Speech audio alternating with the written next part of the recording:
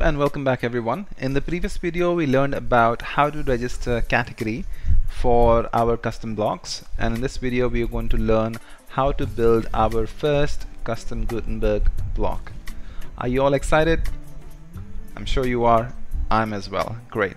Just to let you know that it's a little bit advanced theme development, and so it is for the Gutenberg as well. So if you don't have a prior experience about what Gutenberg is and how blocks are built, it's okay, but I would strongly recommend you to watch my Gutenberg series, at least the first few videos, just to have a little bit of an understanding of how Gutenberg works and how blocks are created. But even if you don't watch it, it's completely fine, but that will really help you. Anyways, let's start. Just a small correction before we move. So remember, in the WEBPACK config we added the blocks entry and we accidentally put the editor.js, which is this needs to be blocks.js. Okay, awesome, great. So I'm just going to run the WEBPACK again, npm run dev. So we go into the development mode and not the build, because we're going to be developing block. Yeah. So what do we want to build? Let's think about it. I want to build something that's currently not available, or maybe there are some plugins available and I don't want to use those plugins because I want to keep it clean, because mostly what happens is that every time you add a plugin, it comes with its own baggage of stuff which we may not necessarily want, like maybe registering different blocks and all of that, and maybe doing some other things as well. And I want to ensure I only use my stuff, so maybe I'll just create a custom one. So what can we build? What we can build is a block which will be interesting, and it will be do's and don'ts block. So we want to have a block where I can add a title, which is do's on the left hand side column, and I can then list down all the do's, and it should have an icon in the heading of a check mark, and then on the right hand side we can have don'ts with the cross check mark, and below that we can list down all of the don'ts. Now, what are the things we can reuse from WordPress that exist already? Can we use heading? Yes, we can use heading, but unfortunately heading doesn't, the heading tag that is currently available in WordPress doesn't have an option to add an icon next to it, right? So then we can build a custom one. What else can we use? So we want a background, so for that we can probably use group block, because we know that if I use a group block,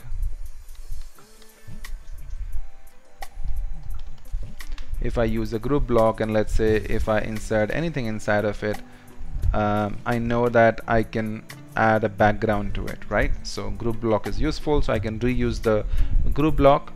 What else can I use? I want the list items. Do I have something called list? Let's see. List. Yep, I do, which means that I have that as well. And I want two columns. Do I have something called columns? Let's see. Oh yes, I have columns, and I can choose two columns layout as well.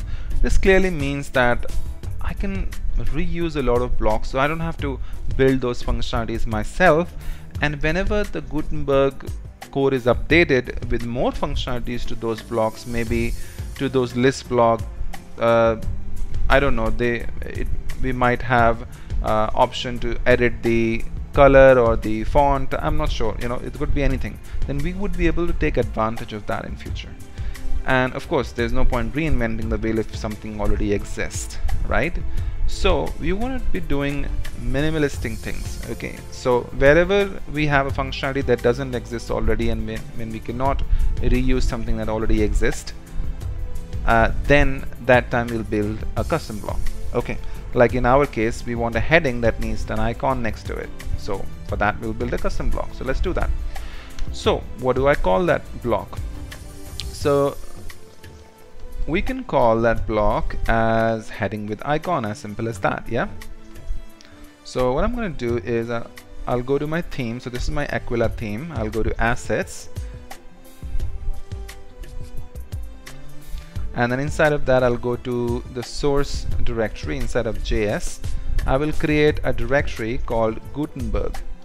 Okay, and inside of this I'm going to create another directory called blocks. You must be wondering, why am I creating a separate directory? called blocks. Could I not just keep all of the blocks inside of Gutenberg? The reason for this is because we're not going to be just building blocks. We'll also be adding block pattern. We're also going to be adding style variations, block filters. So I don't want to mix things up. I want to keep it separate, more organized way. Yep. So inside of blocks, I can have another directory, and let's name it. We can have another directory, and let's name it as heading with icon, right? And we can create an index.js, so index.js, and inside of this we can register our block, right? So how do we register the block? Let's go to this repository, and please give star if you haven't already to support my work. Let's go to projects, where I've kind of added all of the information in more organized way. Let's go to the last piece of it, and there is a block handbook link. So we already have the WordPress core block handbook link that we can use, and it talks about writing your first block type. Yeah. So how do we register it? So you can see that we can register it using the registerBlocktype function, right? And that's what we need to do. So remember, we installed this package which is @WordPress/block, and we're going to use that. If we were not using that package, you will use something like this, const, and then you'll use registerBlocktype, and then equals wp.blocks,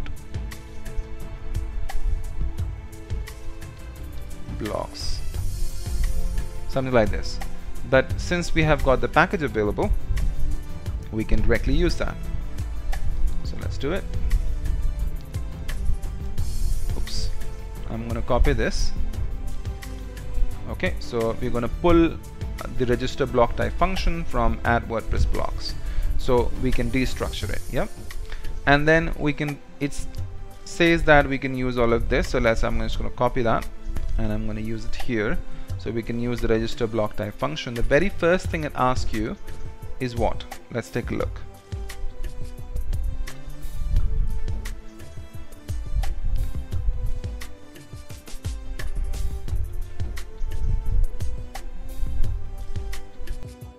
If you take a look at the definition of registerBlocktype function, it needs a name. So what does the name should include? It should include the block type name, and that should have a namespace as well, right?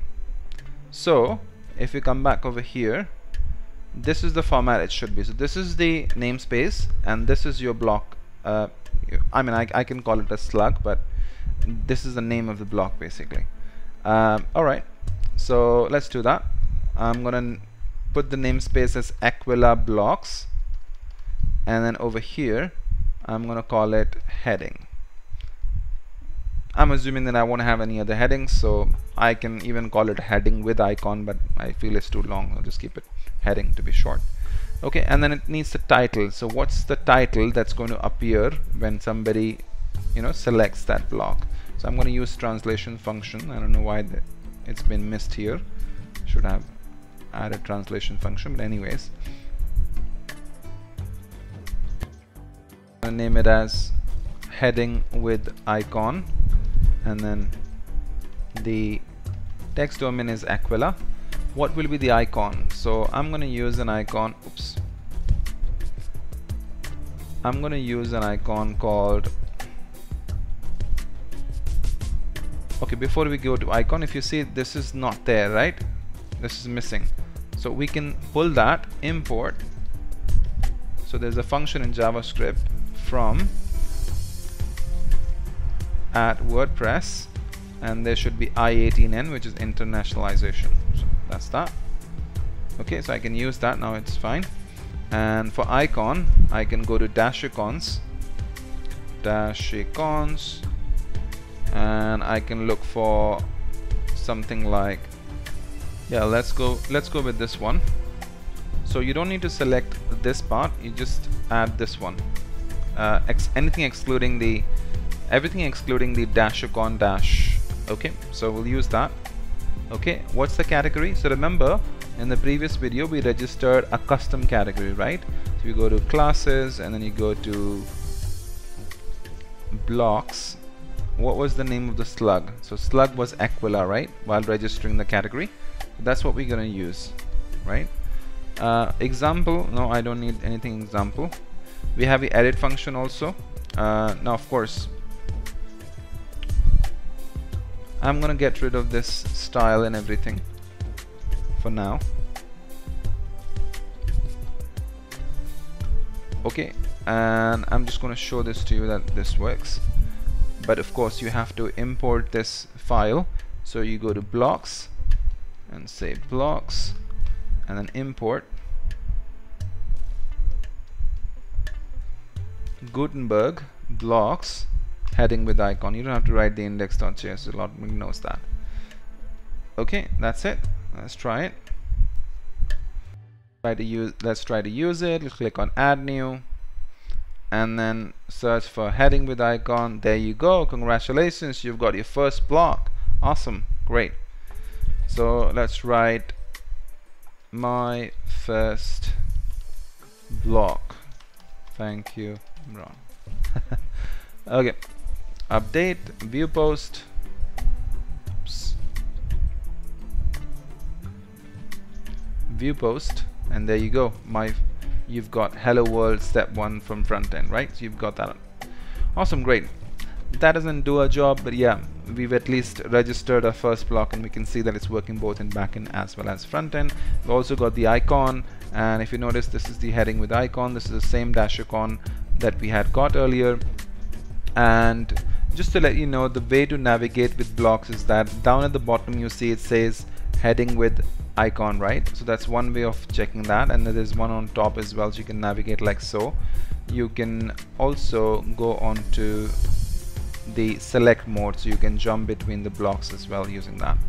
Alright, so let's go back to the edit mode, and let's get to work. Alright, so there are a few more things we're going to need. Probably we need description. So just below the icon, I'm going to add description, and then again I'm going to use the translation function, and I can let the author know that it needs to add heading and select icon. So we're going to come to the icon in a moment, and then text domain is Aquila. Okay, awesome. This is great.